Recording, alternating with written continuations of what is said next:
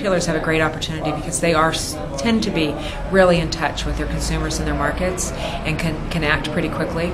So if they want to implement something new, they're not dealing maybe with how do I put this into 1,000 stores or 2,000 stores. They're talking about this store and then maybe the next store. So it's a nice proving ground and learning ground for retailers, and I think for digital signage in general. It's because if the consumer's not watching and enjoying or valuing the content, then ultimately it's not going to be good for anyone. So we just really work hard to communicate that and have that sort of top of mind for everyone, that it's consumer experience first, because again, if they don't watch it, there's no value to either who's providing the signage or who's providing the content.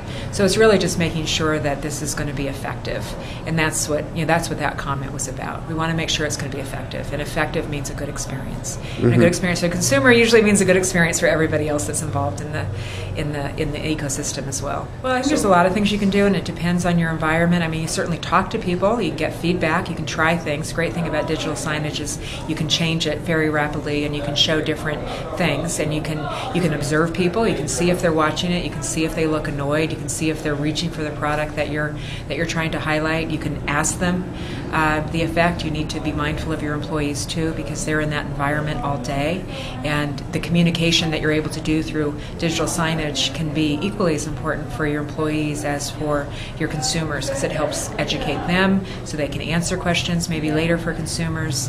And it's it's really the experience that you're trying to, I think, evaluate, and you do that through observing, asking, listening, and sometimes you can do measuring too if there were specific actions you wanted the consumer to take, like did they move to the next aisle or did they pick it up and purchase it.